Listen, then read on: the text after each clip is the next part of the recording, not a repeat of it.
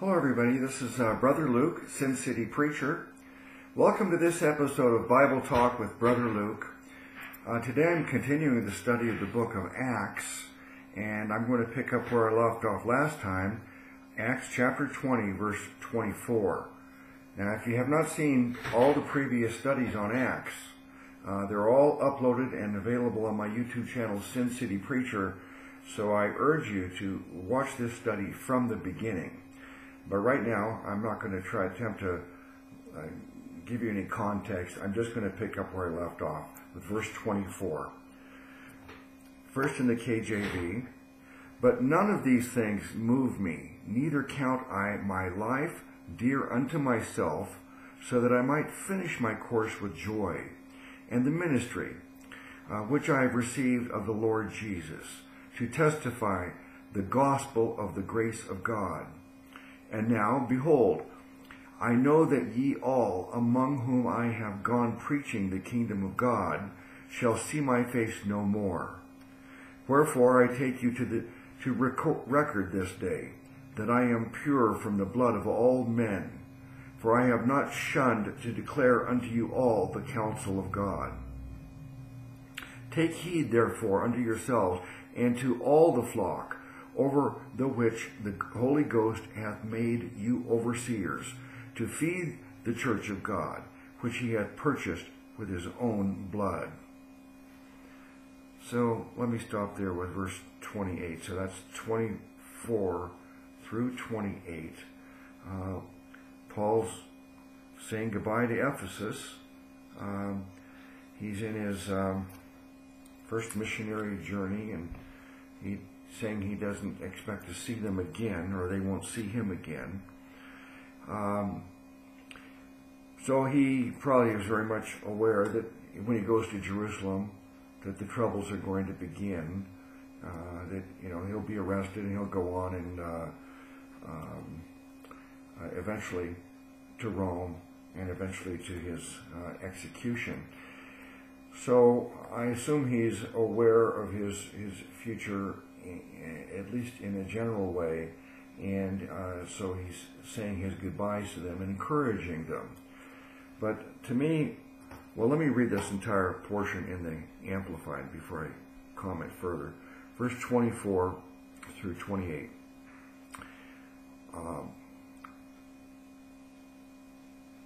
Well, let me start with verse 23, because you can see that he's prophesying here also about his imprisonment. Verse 23, "Except that the Holy Spirit solemnly and emphatically affirms to me in city after city that imprisonment and suffering await me. But I do not consider my life as something of value or dear to me, so that I may with joy finish my course and the ministry which I received from the Lord Jesus, to testify faithfully of the good news of God's precious, undeserved grace, which makes us free of the guilt of sin and grants us eternal life." That's just verse 23 and 24. There's a lot of important things in there. So he doesn't consider his life as something of value or dear to him. He's not worried about protecting his life or having a long life. His priority is to preach the gospel, to tell people the good news that salvation is offered to all of mankind as a free gift from Jesus, and you receive it. This gift of salvation, the promise of eternal life in the kingdom of God, you receive it at the moment you put your faith in the Savior Jesus. When a person concludes that they cannot get to heaven through religious works, they cannot get to heaven through their establishing their own righteousness, and they understand that the only means of salvation is to receive it as a gift from Jesus. When they believe that and rely on Jesus for their salvation, at that very instant, they receive the gift of salvation. They receive eternal life, and it is irrevocable and irreversible by God or by us. God promises that no way will he ever take back your salvation once you put your faith in Jesus. And scriptures tell us that there's nothing that we can do to screw it up. If we backslide into sinful lives, if we even lose our faith, that the Bible says that even though we have no faith, he remains faithful because he cannot deny himself. So it's comforting to know that salvation is not a process and something, a prize to be earned as a reward for good behavior throughout our lifetime. No, it's received in an instant, and once we put our faith in Jesus, and nothing can ever change it or take it away from us. So this is what he's preaching, and this is what his life is dedicated towards spreading the gospel, and he knows that he's going to do whatever it takes, even realizing that it's going to cost him his life. He's going to suffer. In I believe Galatians, or Romans, he talks about a list of things that he's endured. He's been beaten with rods on 3 different occasions. He's received 39 lashes, 40 lashes less 1 with a whip, which many times people die from this type of whipping. And he's endured that 3 or 4 times. He's been stoned and left for dead, that we just read about in a previous chapter here in Acts. He gets shipwrecked. He gets snake bitten, imprisoned. All of these things he suffers, and yet he knows that it's worthwhile to endure all of that if he can spread the gospel to the world. He never loses his desire to tell his brethren, the Jewish people, about the free gift of salvation, and that the Messiah that they look forward has come. It's Jesus Christ. He never stops and continues to be hopeful that the Jews will believe in Jesus, but he also dedicates his life to going to the Gentile world and telling them this good news. And so he knows that this is his purpose in life, but eventually it costs him imprisonment and execution. And so verse 25, it says, "And now, listen carefully, I know that none of you among whom I went about preaching the kingdom will see me again. For that reason I testify to you on this, our parting day, that I am innocent of the blood of all people. For I did not shrink from declaring to you the whole purpose and plan of God." So in other words, like there's no blood on my hands. I never failed in telling everyone I could about the shed blood of Jesus for the remission of our sins and the gift of salvation when we put our faith in Jesus. He was never negligent. He never failed to tell everybody he could, and therefore he, with a clean conscience, he could say that I am innocent of the blood of all people. In other words, if he didn't tell people about Jesus, then he would feel guilty that, well, perhaps someone could have been saved if I had just taken the time to tell them, if I had just been faithful to preaching the gospel. So he feels he has a clean conscience. He's been faithful to preaching the gospel to everyone. "For I did not shrink from declaring to you the whole purpose and plan of God. Take care and be on guard for yourselves and for the whole flock over which the Holy Spirit has appointed you as overseers, to shepherd, tend, feed, guide the church of God, which he bought with his own blood."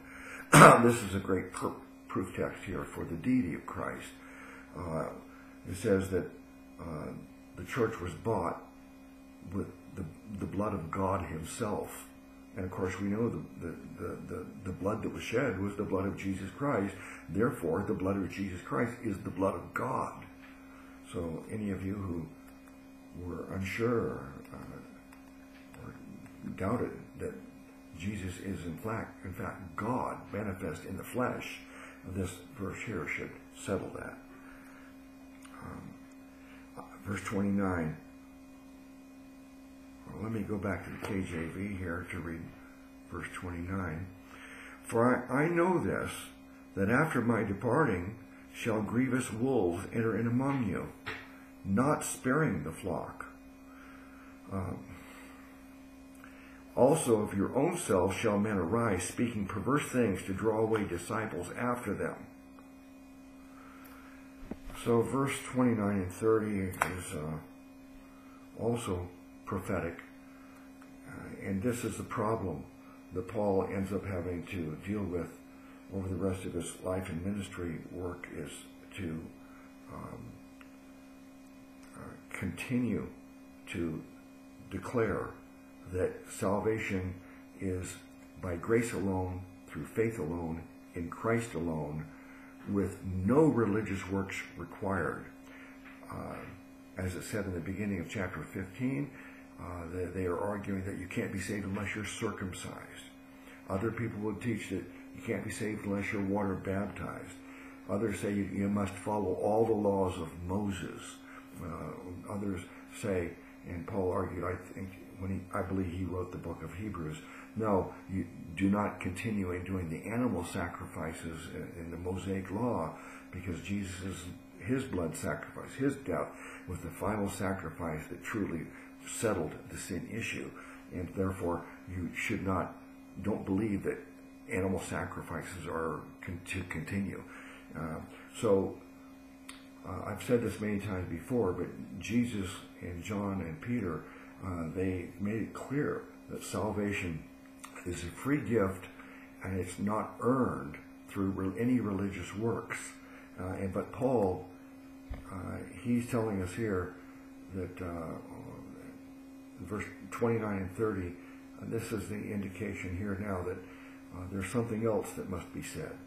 Not only do you not have to do any religious works to be saved, but don't let anybody deceive you into believing a false message that salvation is received as a reward from a two-part formula: faith in Jesus plus establishing your own righteousness.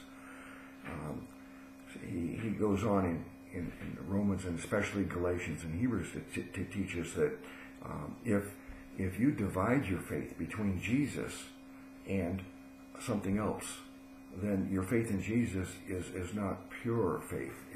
It's meaningless.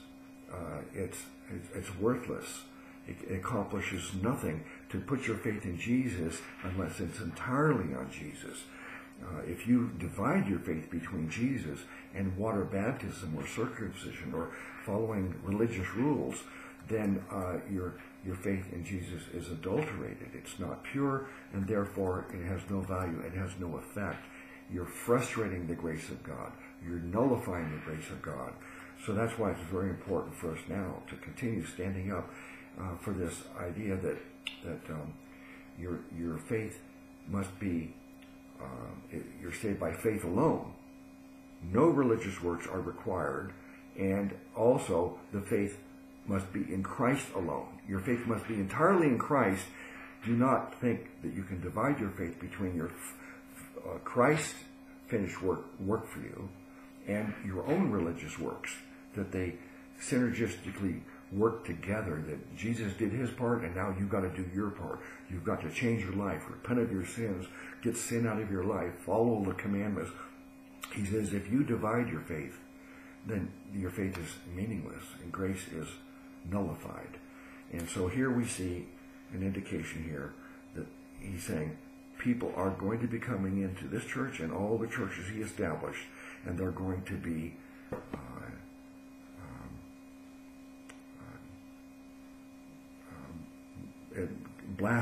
committing blasphemy when they, and heresy, damnable heresy, when they tell you that Paul was wrong. Faith in Jesus is not enough. You've got to also get circumcised or whatever. There's a long list of things that people today are adding to the message that salvation's received by faith alone in Christ alone, plus A, B, C, D, E. You've probably heard of so many things added to it. And so Paul says here, "For I know this, that after my departing shall grievous wolves enter in among you, not sparing the flock. Also of your own selves shall men arise, speaking perverse things, to draw away disciples after them." Let me read verse 29 and 30 in the Amplified. "I know that after I am gone, false teachers, like ferocious wolves, will come in among you, not sparing the flock. Even from among your own selves men will arise, speaking perverse and distorted things, to draw away the disciples after themselves as their followers." So these are, I think in Galatians, Paul refers to it as, "I can't believe that you've been bewitched and you've fallen away from the message that he taught you, that Paul taught them. And they've been deceived into believe another gospel, a false gospel that can't save anyone. And that's the gospel that faith plus works save you." Back to the KJV, verse 31. "Therefore watch and remember that by the space of 3 years I ceased not to warn every one night and day with tears. And now, brethren, I commend you to God, and to the words of his grace, which is able to build you up and to give you an inheritance among all them which are sanctified." What accomplished this? The grace of God. It's only because God is gracious. It's not because we deserve it, because we've been so good. We can say to God, "Oh, look, I've been so good. Don't you think I deserve salvation?" No, he says, it's only because of the grace of God. And it says, verse 33, "I have coveted no man's silver or gold or apparel. Yea, ye yourselves know that these hands have ministered unto my necessities and to them that were with me." Paul was very concerned that some people were getting into the ministry as Christian ministers for the purpose of earning money, for profit, for material gain. Even we see this all the time now. How many of you have been angered and disgusted by the materialism that we see in the churches in America, especially, where pastors are getting rich, and that seems to be their priority. And so he wants to be sure that not only is he not guilty of it, but no one could even dare accuse him of it, because he continued working and being a tent maker and earning his own way. He says, "Ye yourselves know that these hands," Paul's own hands, "have ministered unto my necessities." So he, with his own labor of his own hands, he provided his needs, his shelter, his food, everything he earned through his hard labor, "and to them that were with me." Verse 35. Well, first, let me read that in the Amplified, though.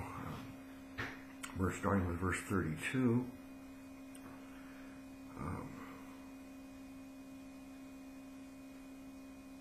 "And now I commend you to God, placing you in his protective, loving care, and I commend you to the word of his grace, the counsel and promises of his unmerited favor. His grace is able to build you up and to give you the rightful inheritance among all those who are sanctified, that is, among those who are set apart for God's purpose, all believers. I had no desire for anyone's silver or gold or expensive clothes. You know personally that these hands ministered unto my own needs, working in manual labor, and to those of the people who were with me." All right, so back to the KJV, verse 35. "I have showed you all things, how that so laboring ye ought to support the weak, and to remember the words of the Lord Jesus, how he said, It is more blessed to give than to receive. And when he had thus spoken, he kneeled down and prayed with them all, and they all wept sore, and fell on Paul's neck and kissed him, sorrowing most of all for the words which he spake, that they should not see his face, that they should see his face no more. And they accompanied him unto the ship. Well, that speaks for itself. They loved him dearly, and were so sad and heartbroken that he was leaving them, and in fact, never to return to them. All right, so that ends chapter 20.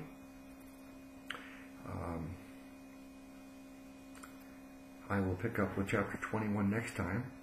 And again, I urge you, if you came across this video, I hope you will go back and watch the entire series on the book of Acts, beginning with chapter 1, verse 1. One of the most important books in the Bible to tell you the history of the first 30 years of the church. Bless you all in the name of our great Savior God, Jesus Christ.